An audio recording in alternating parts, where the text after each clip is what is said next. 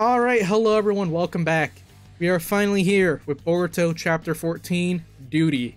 And this chapter was pretty good. Once again, Boruto continuing its streak of very good chapters. This one is no different. And this one also has one of my favorite covers. We got Mr. Koji himself on the cover, and we got him in his dope new fit. One thing I will say about this fit though, it looks exactly like Naruto's fit from Shippuden. Like the pants are different, but like look at the jacket. It's got the it's black. It has the zipper. It has the color pattern down here, the same as Naruto, except it's not orange, of course. It's red and black instead of orange and black. So very interesting. Even the collar has like the same collar, so very interesting. It's a similar design. The rest of it isn't too similar though, and then we got the cloak that Koji usually wears anyways.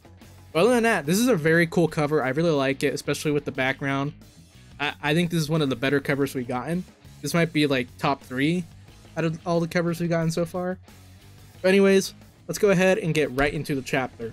So, to start off with, for anyone watching this on YouTube, a little bit different than usual. I'm actually doing this live on Twitch right now, over at BlackACC. I'll probably put the link in the description, or it's always in the description, but I might put the @ on the screen. I don't know. We'll see what the editor does. Yeah, I'm doing this live on Twitch. I might do this more often. I don't know. We'll see how it goes. But yeah, in case you see chat messages pop up or anything, that is why. But anyways, let's get into this. So of course, last chapter we ended up with Boruto getting captured by the Leaf after getting shot by Jura. In this chapter, it starts off with Boruto in the interrogation room, and guess who comes back? We have a side character come back, Mr. Ibiki himself, one of the Leaf's top interrogators, or I think he's the lead interrogator.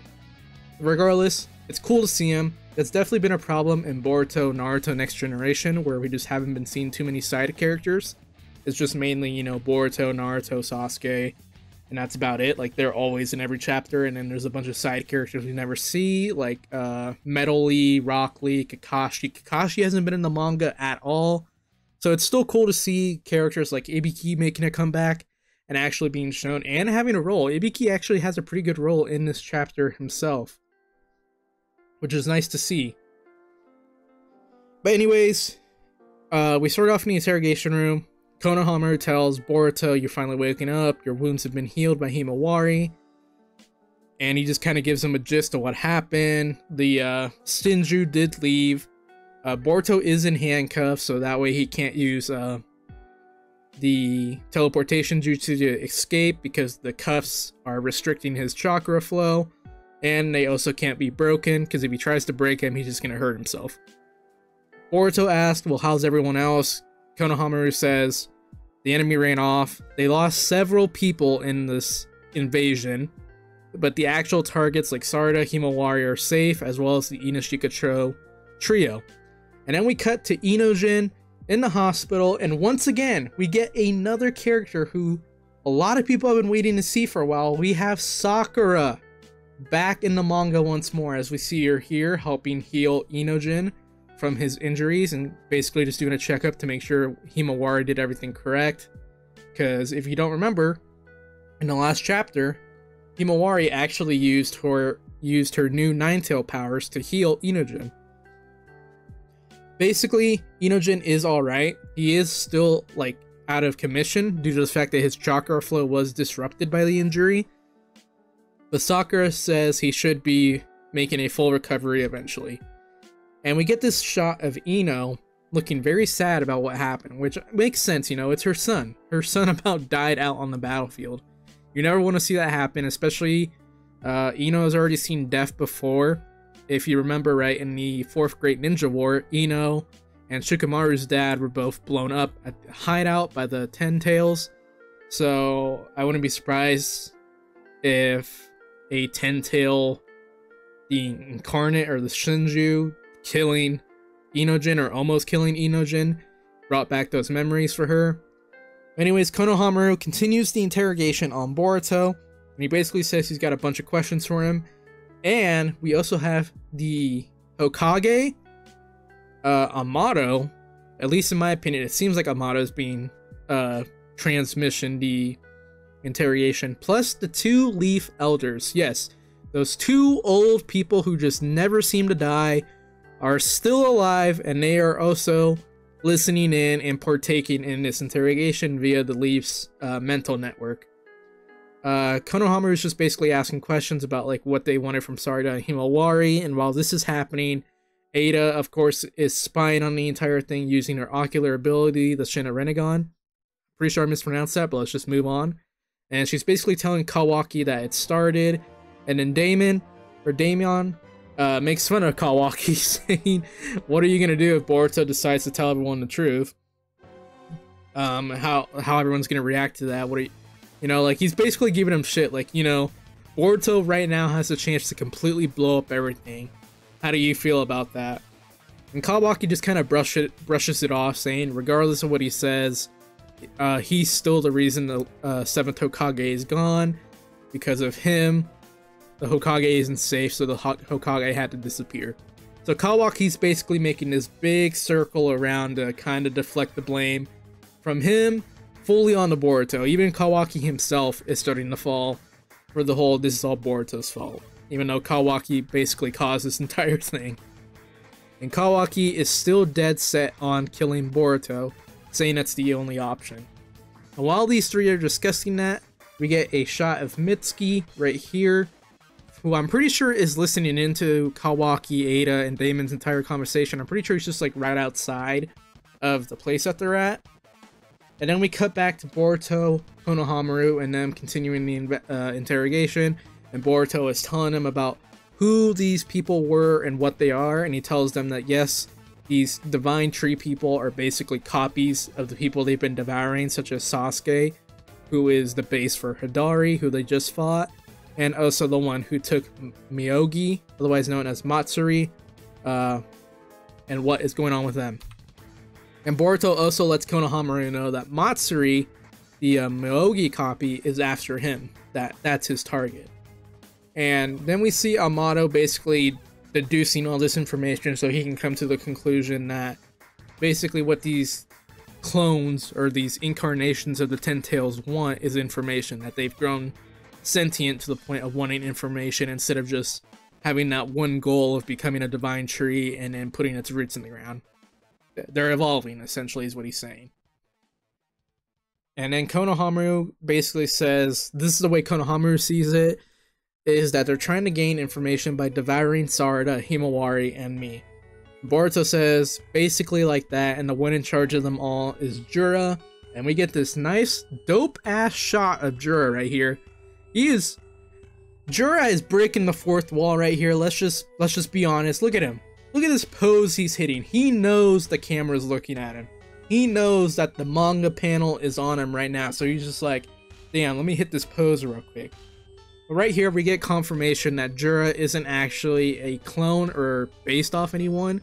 There was some speculation that he was based off of Ishiki, due to the fact that these clones were made from Code's belt, that maybe Code's karma was somehow able to inject some of Ishiki's like likeness into Jura. There was a bunch of theories, but basically the main thing was that like Jura was based off Ishiki, but now we have a definitive confirmation that Jura himself is a direct incarnation of the Ten Tails. So Jura is just the Ten Tails, just now as a different being, and he's the one who's basically leading them all. And Boruto says, if we stop Jura, then we stop this crisis. And so everyone continues to listen to this, and then Konohamaru decides to ask the big question. How do you know all this, Boruto? And he says basically, depending on how you answer this is gonna decide whether or not we can trust your information. And Boruto says that he can't reveal his source's identity, which we know is Koji. And it shows Amato here being kind of quiet or kind of interested in this information that Boruto drops, saying that he has the source but he can't reveal its identity due to his safety. And this actually makes sense, because if you remember right, Koji is a cyborg, android, robot, whatever you want to call them, made by Amato. And we know that Amato has a shutdown code for Delta. So what's to say he doesn't have a shutdown code for Koji? Because as far as we know, Amato thinks Koji is dead, that Koji died after his fight with Ichiki. As far as we know, that's all Amato knows. So Koji might want to avoid letting Amato know that he lives, due to the fact that if he knows that, maybe Amato for some reason would want to shut down Koji, because remember, Koji has seen the future. So maybe there's a future where he met back up with Amato and Amato ended up shutting him down or something. Like, there has to be a reason here for Koji not wanting his identity to be revealed beyond that, and I think it's very important that they show Amato. Like, that just makes the most sense. Of course, Amato knowing that Koji's still alive would be huge, and it could have caused major issues. And you also have to keep in mind that Koji was part of the Karo, which was the enemy of the Leaf. So that's another reason why Koji probably doesn't want to be revealed, but I definitely do think the main issue here is Amato. Not letting Amato know that Koji's still alive is probably the main reason why they don't want to reveal, why Boruto did not want to reveal his identity to the Leaf.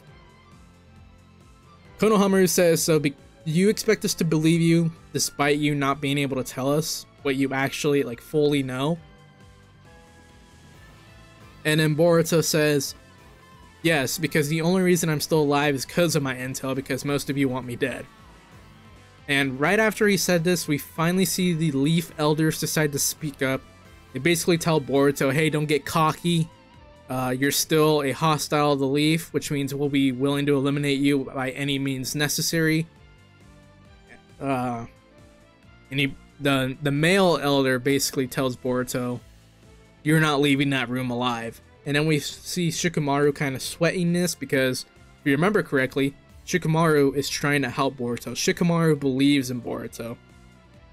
And then the female elder speaks up and says, so now that you know that's, speak with caution, you know, be mindful, because if you cooperate, we'll at least offer you a painless death. So it seems like the Leaf Elders are completely set on, after this interrogation, having Boruto be killed immediately.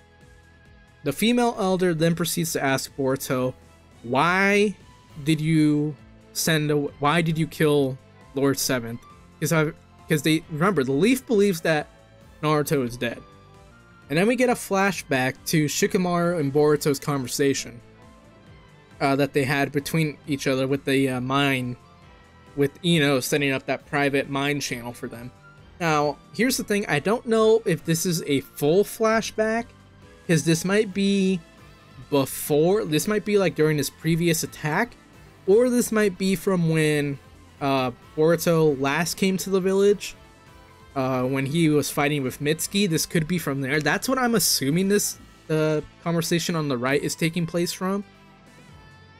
But I'm not certain. This just could be from just a little bit earlier.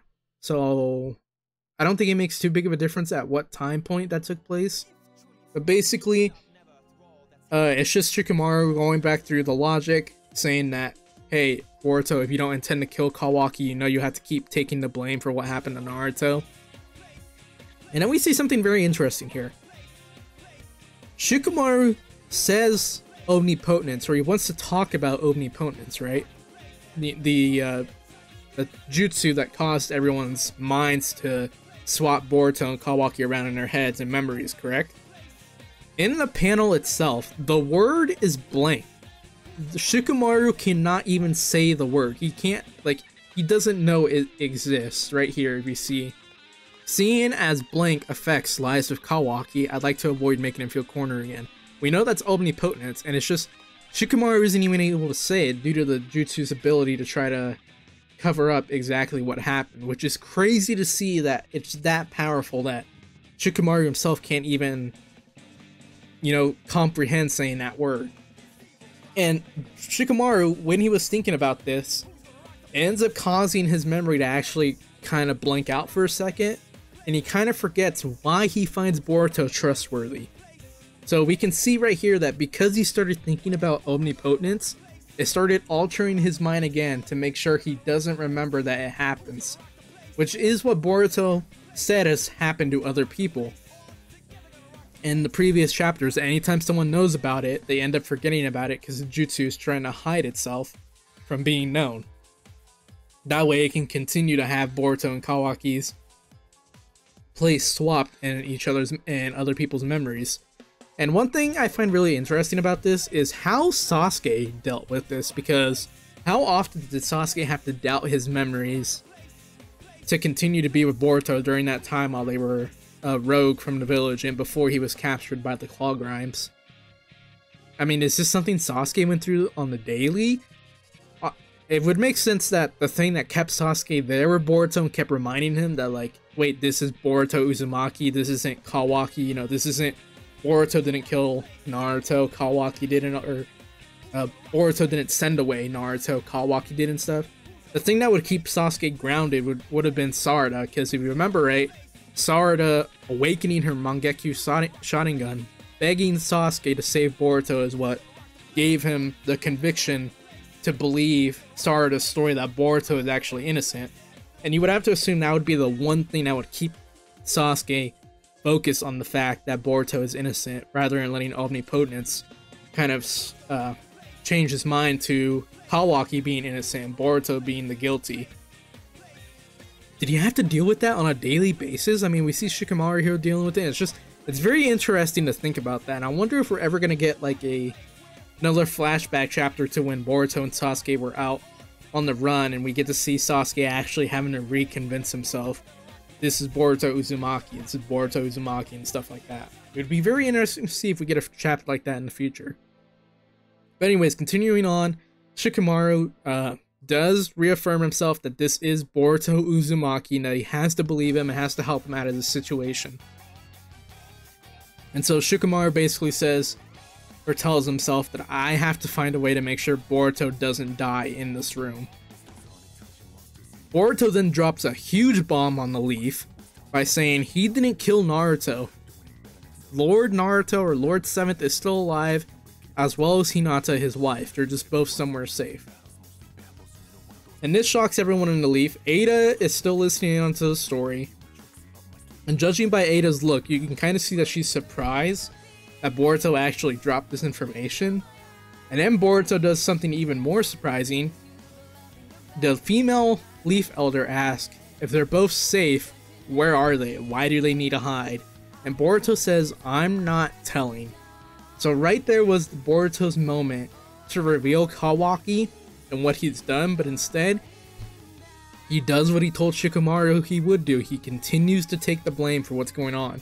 And that definitely, judging by Ada's look in the next panel, she's a little shocked by that, you know? She's surprised that he actually kept the secret. And this, of course, upsets the Leaf. The male elder is speechless that Boruto would even say that. And Boruto just says, I haven't told you a single lie, I'm just not revealing everything. The elders continue to get mad, saying that Boruto is just wanting a painful death at this point. And then Ibiki finally steps up, complimenting Boruto, telling him that's the spirit, that they're finally heading in the direction of an actual interrogation. Anyways, then we switch to Shikamaru, and he gets in contact with Ino through the mind technique, or the mind transfer, or the mind communication jutsu. And he asks Ino, how's Ino-jin doing? And Ino basically says, Ino-jin's good. Alright, you can quit trying to act like all polite and stuff. What do you want? This is about Boruto, right? So Ino is just straight to business again. And Shikamaru says, okay, yeah, you're right. I want to talk to Boruto privately right now. Can you please transmit me to him immediately? And then, this surprised me. I was not expecting this, but it makes complete sense.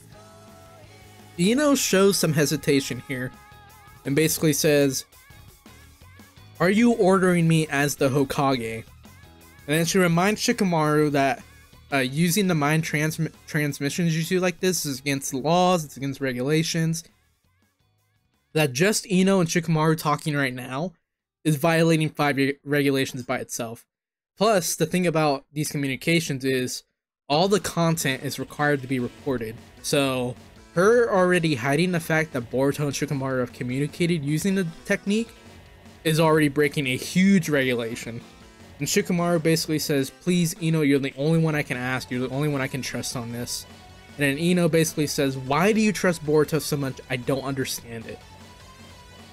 And Shikamaru says, I understand why you feel so much distrust, but please trust me. I need your help, not as the Hokage, but as a friend.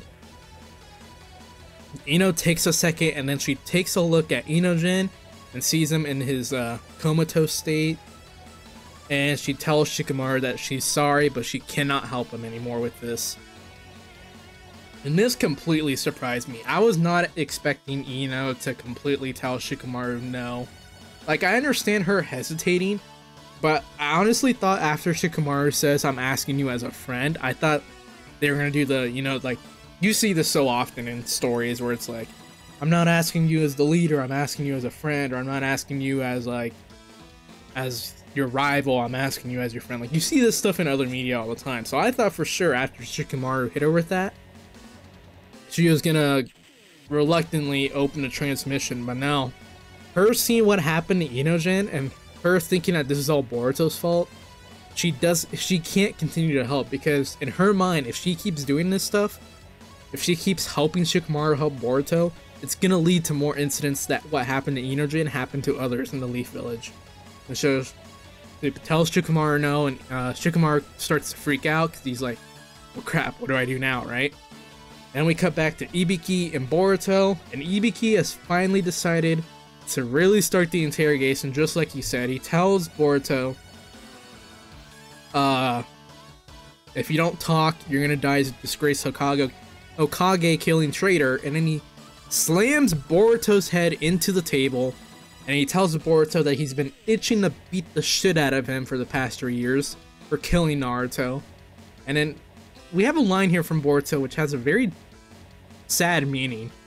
He basically tells Ibiki that it must be nice to have so much free time to only be thinking about beating the shit out of him. And right after he says this, Ibiki proceeds to just sock him right in the mouth, which, I mean, I understand why Ibiki did that. But when you really think about that Boruto line, he's been on the run. He's been running from not just the Leaf, but from all the hidden villages. If I remember right, in the Koji chapter where Koji found him with the frog and they first met, he was running from hidden sand ninjas. So Boruto's been running from everyone. He's not just running from the Leaf. So he's been on the run, and then once he met Koji, he had to deal with the information of the future and training, like, you know, Boruto trying to figure out a way to stop the Senju from even happening, which, as we know now, failed. But Boruto also had to train because Koji decided to give him all the powers he had in the future, just train him with it now, which is why he has the teleportation technique. And you also have to take into account all the training Sasuke did with him, and how we were talking earlier about how Sasuke had to deal with omnipotence, just like how Shikamaru was. Maybe there was a time where Sasuke actually got, like, very aggressive towards Boruto and treated him like an enemy. Like, there might have been a time where Sasuke almost killed Boruto due to the omnipotence, where Boruto had to defend himself for real against Sasuke until Sasuke was able to remember Sarada's whole deal and that Boruto is innocent. Like, that very easily could have been a thing.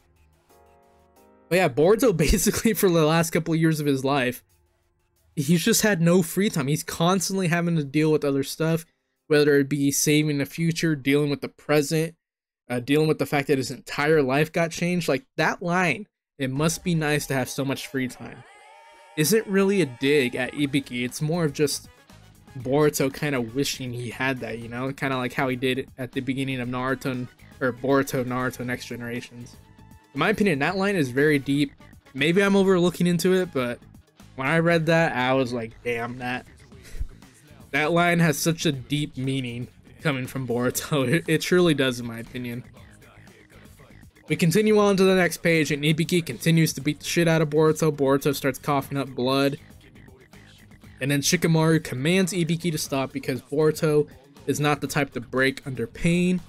And then Shikamaru decides to tell Konohamaru and Ibiki to summon Mitsuki instead, because instead of using pain, they're going to use venom to get the information out of Boruto. Konohamaru instantly resists this, or decides to argue against his choice, saying he doesn't think it's wise for Mitsuki to even be in here because he thinks that Mitsuki is going to basically kill Boruto immediately, because Mitsuki has shown that he completely hates Boruto. And Shikamaru says, "That's fine. If Mitsuki kills him, I'll take the fall. Call him in now." Now remember, Boruto and Mitsuki have talked, and Boruto kind of got through Mitsuki during their last talk after their fight about the sun and all that stuff. But it seems like the rest of the Leaf doesn't know, and as we know, Mitsuki is still questioning himself on a lot of stuff, especially about who his son is and stuff like that. Ada finally decides to, on the next page, Ada finally decides to report to Kawaki what's been going on, and she tells Kawaki that it seems like Boruto is dead set on not telling anyone what he did. And this confuses Kawaki. And Ada says, yeah, it seems like Boruto's trying to protect your reputation in the Leaf. And then Daemon gets up and basically says, like, you know, like, what the fuck? Why is Boruto doing this? I don't understand it. And we get a last shot of Kawaki just looking extremely perplexed right here, down here at the bottom of this page. We get a shot of Kawaki just kind of looking perplexed. I don't think he was expecting that from Boruto. If anything, maybe Kawaki was expecting that today was the day the entire omnipotence got revealed, and he was just kind of hoping, or he kind of, maybe Kawaki knows how it works, that where even if someone knows about it, their memory kind of gets reset, so maybe that's why he wasn't too worried even if Boruto did speak. So the fact that Boruto decided not to speak at all just completely perplexed him. But regardless, we move on. We see that Mitsuki is getting let into the room, and we see that Shikamaru hands Mitsuki something, and he tells Mitsuki, remember, we are shinobi, and this is a mission. Control your emotions and perform your duty, understand? And then we get the scene. Mitsuki walks into the interrogation room, and Konohamaru tells Mitsuki, listen, Boruto is a witness, he has critical intel, extract the info, just do not kill him. And then we get this panel of Boruto, or this page I guess I'll say, asking Mitsuki if you're still idiotically searching for your son. And right away, Mitsuki eyes get pressed. He turns on Sage Mode, charges Boruto, slams him against the wall, and he yells at him, is that all you have to say, you ungrateful traitor? This causes Ibiki and Konohamaru to stand up to try to pull Mitsuki back, but in this quick moment, Mitsuki releases a snake behind Boruto and undoes the handcuffs that are sealing Boruto up.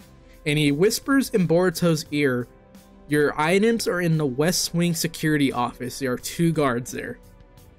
At this point, Ibiki tears Mitsuki off of Boruto, telling him, and then we see Konohamaru yelling at Mitsuki that he warned him not to do that. And then Boruto, now with his hands free, makes the hand sign for the teleportation technique, and he decides to leave one last word to the Leaf, saying that he doesn't see any of them as foes.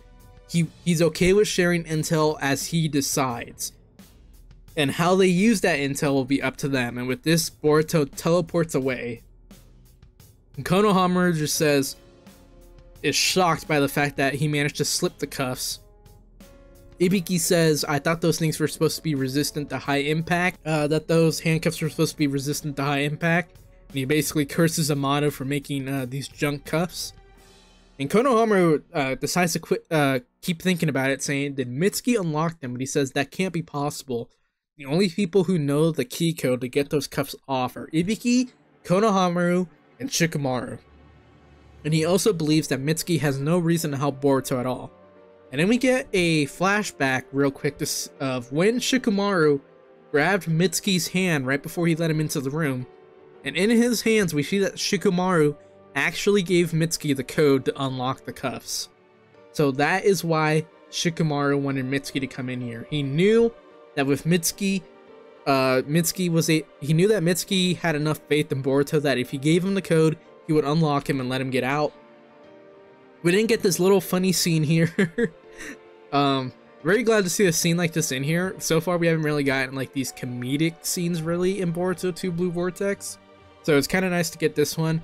It's Boruto teleporting into the West Wing. He grabs his sword and his cape. This completely shocks the 2 guards that are in there, and Boruto tells them, hey, don't feel bad, this ain't your fault. And then he teleports right back out. I thought that was pretty funny. You gotta always make sure you get your drip, you know, you can't leave your drip behind. But anyways, we cut back to the interrogation room. Mitsuki is apologizing to Konohamaru, and Konohamaru says, look, don't feel too bad about it.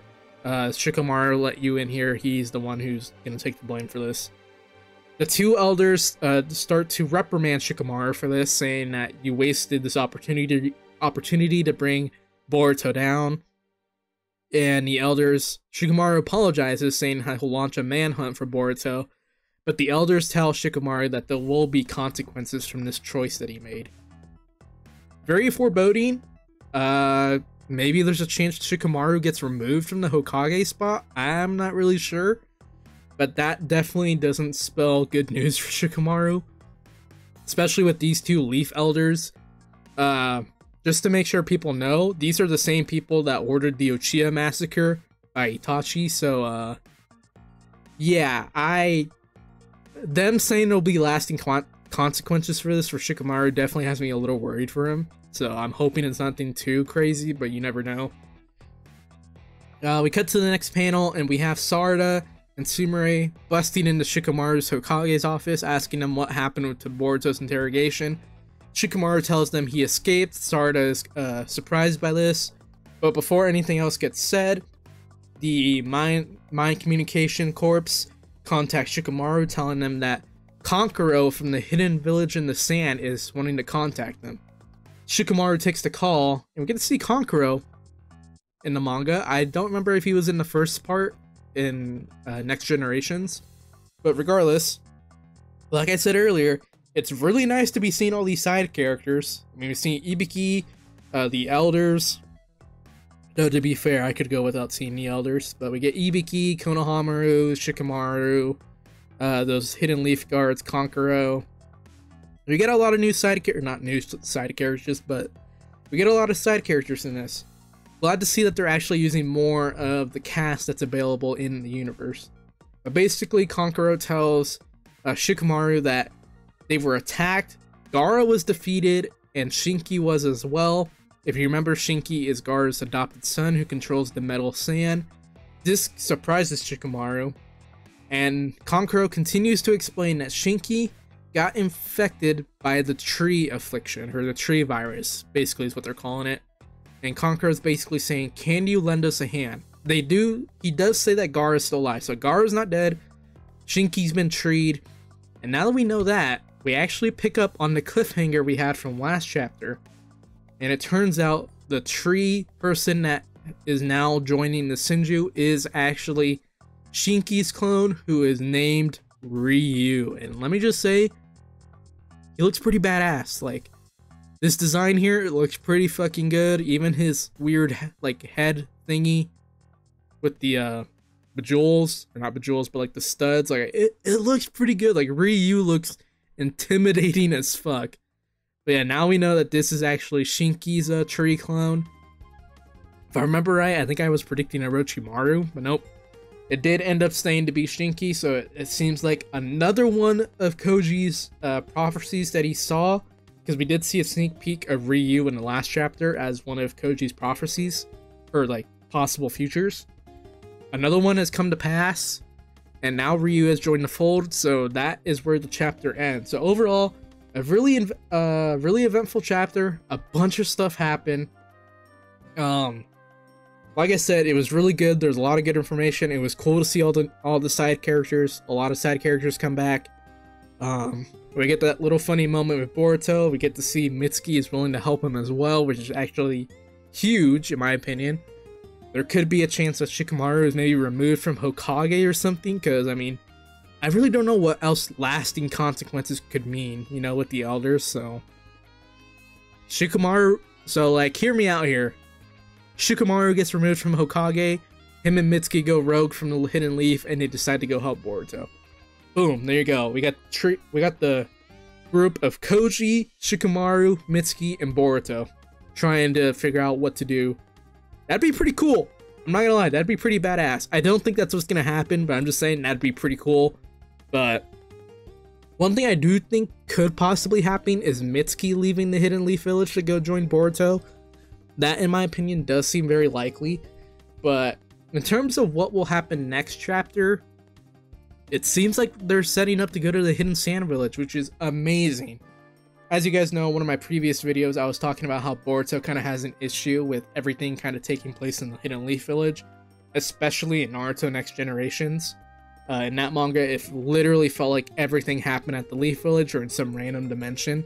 So I'm glad to see that in 2 Blue Vortex. It was following that same issue where it just seemed like, you know, Boruto went and left the Hidden Leaf Village 3 times in the first 14 chapters, which was kind of setting up a bad precedent for me. But it seems like now we're going to be heading out of the Hidden Leaf Village, and it looks like we're going to be going to the Hidden Sand Village to go help them.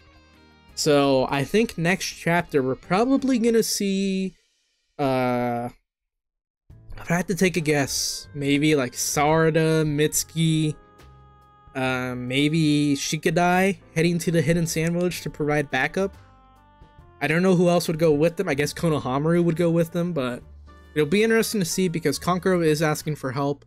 So I wonder how much help is going to get sent, because if the Hidden Sand Village got attacked, did any of the other villages get attacked during that same time period? So the Hidden Leaf Village and the Hidden Sand were attacked at the same time.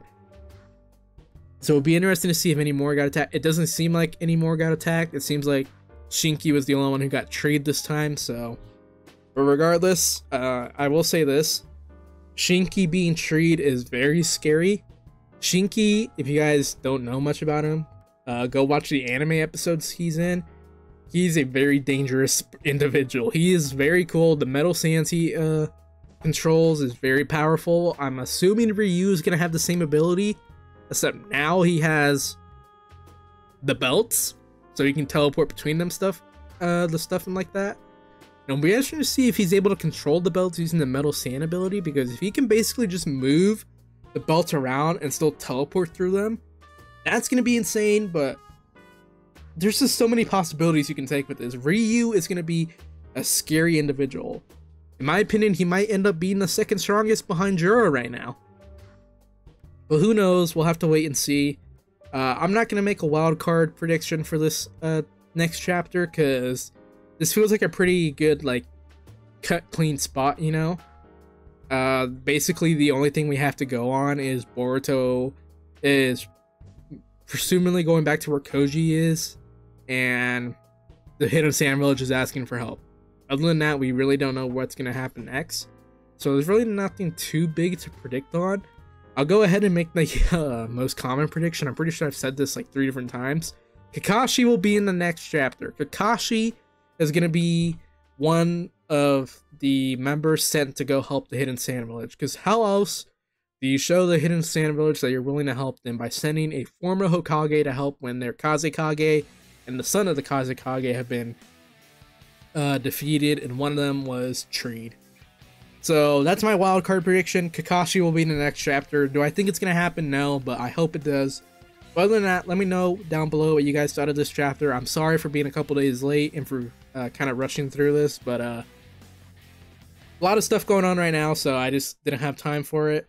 Hoping next month I can take a better sit down and be able to like really digest chapter earlier as well. But yeah, so sorry about the delay. Let me know down below what you guys thought of this chapter, what you guys think is going to happen next chapter, what you guys think about Ryu's design. Like I said earlier, I think it's super amazing. I love it. I think he's one of the better looking Senjus so far. I think Bug's the worst looking one, let's be honest. Bug is just a very odd design, but other than that, I hope you guys enjoyed. Make sure to subscribe for more Boruto content in the future. Have a good rest of your day / night, and I will see you all next time. Peace out.